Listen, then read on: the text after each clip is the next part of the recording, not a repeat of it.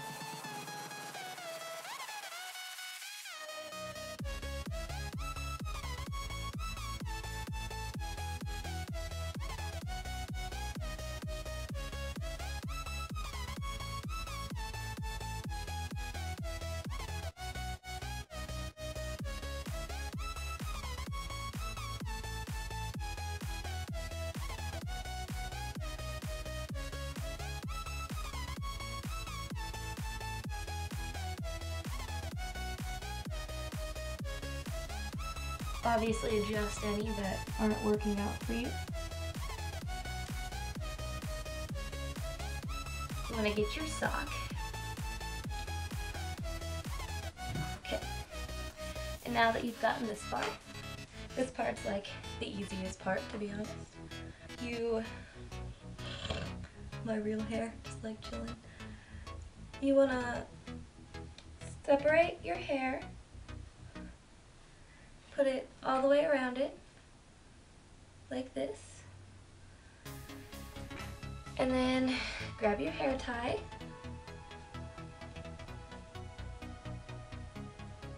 Okay, and you see you've got this so far. Just gotta grab some hair.